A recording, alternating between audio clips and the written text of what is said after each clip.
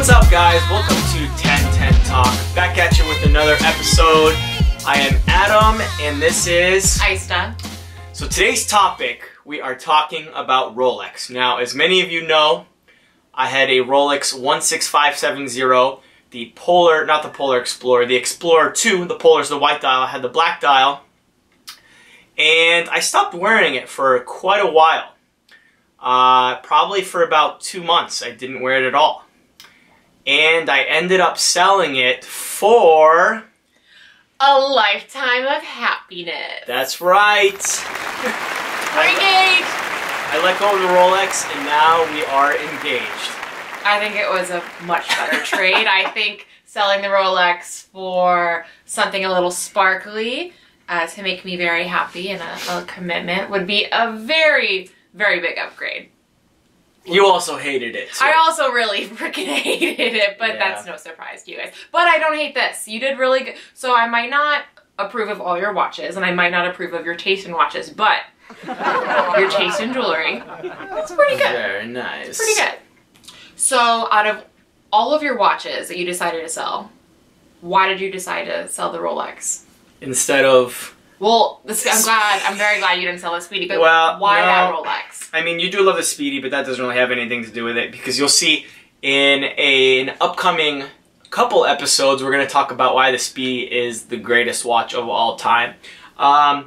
That's true. I could have sold my Speedmaster or let go of some other pieces, but to be honest, I sold the Rolex because Rolex is overrated. Thank you. I've been saying this from the beginning. Yeah, you know, I don't know. I mean, I do like a lot of vintage Rolexes that cost $20,000, $30,000, $50,000. There are some really vintage, really old Rolexes that I would love to own one day, but probably just will never own. I love the Patrizzi dial Rolex Daytonas, the original Explorer 2s, the 1655s. I love old matte GMTs and old Submariners too. But to be quite honest, with the way Rolex is priced these days, every time I look down at when I'm wearing a Rolex, like a pre-ceramic sub or even an Explorer 2, I can't help but stare at it and think to myself, wow, this is really not worth the money. So an example of, for the other end of the spectrum, I had a JLC Master Control Sector dial, which you guys are probably very well aware of. That was, you can get those for low four grand-ish now. And I think you can probably get a Master Control for under $4 at this point with a standard black dial or like a silver or white dial. And just as an example, when I look down at my JLC Sector dial, every time I look down at it, I was always in awe. I never thought once, wow, this is way overpriced. But there's something about Rolex being a basic steel sports piece that costs $5, $6, $7, even with the hooks and the BLNRs now, $10, $11, $12, $13,000. It just doesn't seem worth it to me when you have value proposition divers and sports steel watches like Sins and Oruses and even Omegas. You look at the new Omega Seamaster Ceramic, it's $4,400 retail, and it is all the watch that a Submariner is for literally half the price. You know, I was trying to get into Rolex because it's so hyped up, and there's such a crazy value bubble now. It seems like you buy it, it goes up $1,000 every 6 months, but I've just kind of realized that I'm not a Rolex person. So... But I think that's okay. It was an easy decision to let that one go. So... To help fund for... Of course. I'm very happy about that. But I also think that with Rolexes, at least from my perspective, that is such a cliche status symbol. But I understand that there are the mechanics behind it that people really appreciate. But to me, when I see an individual wearing a Rolex, my first thought is like, oh wow, you're so creative. Like, it just doesn't seem to be anything new or interesting or unique.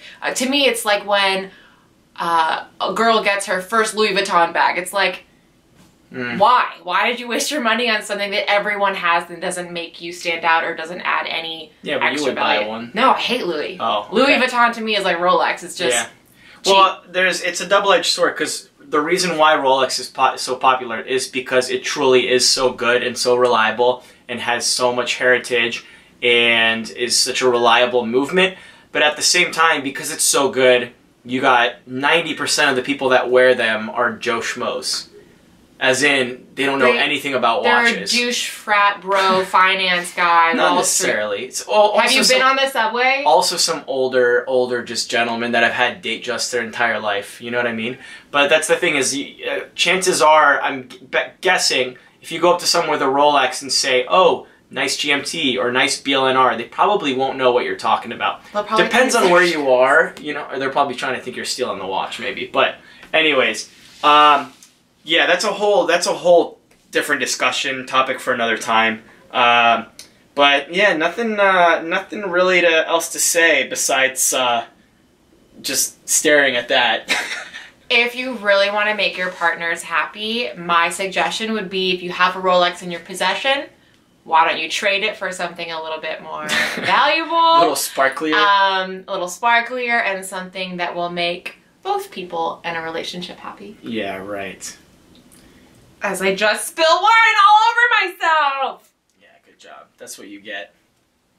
Instagram, 1010_talk. Subscribe if you haven't already. Drop a comment. Drop a congratulations if you want. I'm sure I'll get plenty of those. And I will catch you guys in the next video. We will catch you guys in the next video. Cheers.